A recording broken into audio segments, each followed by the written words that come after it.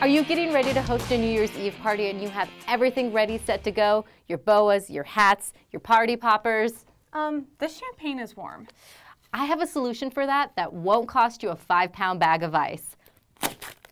Here's how to create your own ice bucket cooler. To start, you will need 2 containers that can be placed in the freezer. One should be large enough to hold champagne or wine with at least ½ an inch of room all around. Fill the bottom of that container up by at least 2 inches. Place in the freezer and let it set for a few hours. Take it out and place the smaller container in the middle. I used water and a bottle of wine to help keep it anchored. Then add in water to the large container. Before you fill it up to the top, stop and add in decorations. I used cranberries and rosemary, but you can use flowers or other fruit too. Let that sit in the freezer until it's frozen solid. When you remove it, place it under hot water to loosen the containers. After a few minutes, the container should slowly come off.